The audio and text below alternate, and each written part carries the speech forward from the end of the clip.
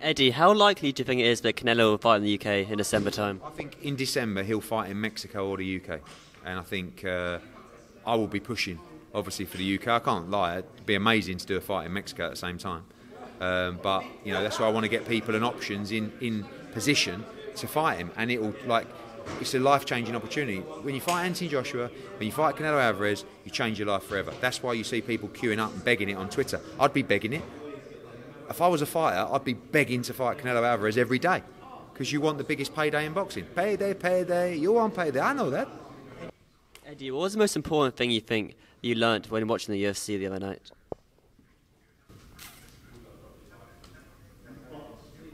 I'm not sure. It's a good question, but I just take it all in. You know, so many different things.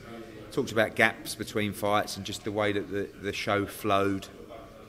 I just learnt about the discipline of MMA in terms of the skill that's involved, which I think is important to try and educate people like me who just go, MMA, it's not really for me.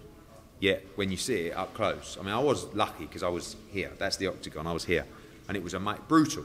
What I also learned is it's a lot more brutal than boxing. So I said to the boys behind, I'll tell you what, stick to boxing, because this is tough.